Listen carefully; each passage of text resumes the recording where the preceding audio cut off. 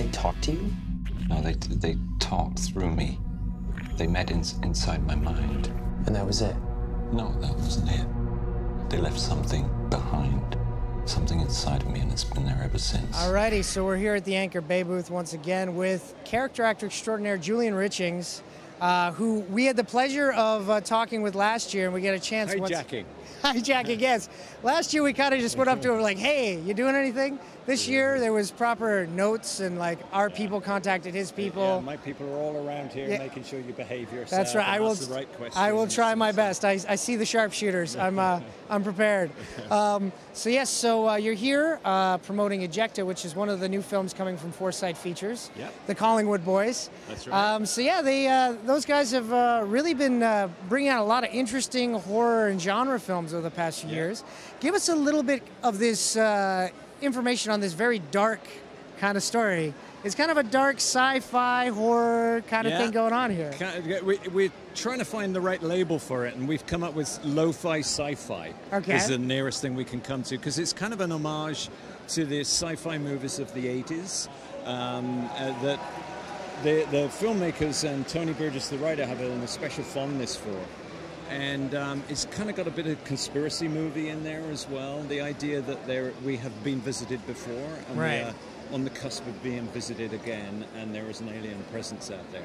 So it's there's a lot of things going on in it, and it's got the Tony Burgess lean, mean attack, and it provokes you, and I think it surprises you with a sort of a different take on what you think is going to be a familiar alien movie. Right. So now, what was like making the film? Was it a physically rigorous type of film, or was it emotionally rigorous?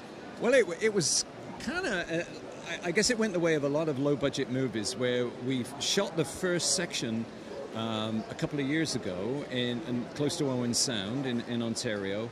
And it was a found footage movie, and we had a lot of great stuff, and we realized that we could use the form of found footage to cover for the fact that we didn't have a lot of money. Right. And so we had a jerky camera being handheld, and overcoming the fact that our alien makeup wasn't the greatest alien makeup in the world. Okay. It didn't have like multi-million dollars on it, so that if it was a bit shaky and fuzzy, it didn't matter too much. Right, of course, didn't reveal any secrets. Yeah. So we were very inventive with that and the whole filming. But then when we came to put it together, we realized that there's not actually enough footage to keep the story going for 90 minutes. We needed extra sources. We needed another story.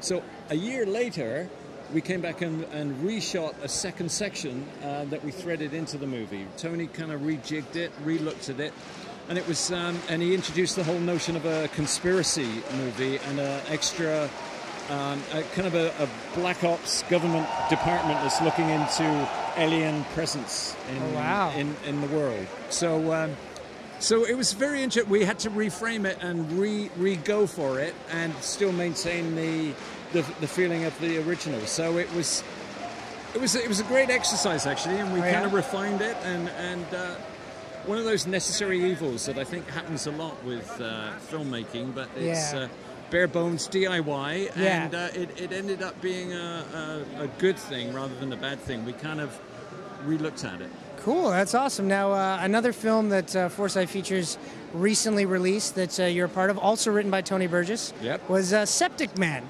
Yes, now in Septic Man, you know, the start of the film, it starts out like you're like kind of like the mysterious man with a plan. That's right. And then by the end of it, due to certain circumstances, you know, dream sequences or whatnot, it's very much like you're the guiding light of our main character. Yes. So much that you provide sustenance at one point as well. I do.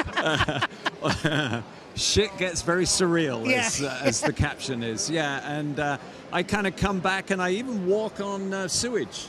I mean, I guess Christ walked on water, but my character gets to walk on sewage. So it was a lot of fun, and again, very inventive and very confined. That was a very different experience than the Ejecta. Ejecta was very much in the open and in a farmhouse, dealing with extraterrestrials.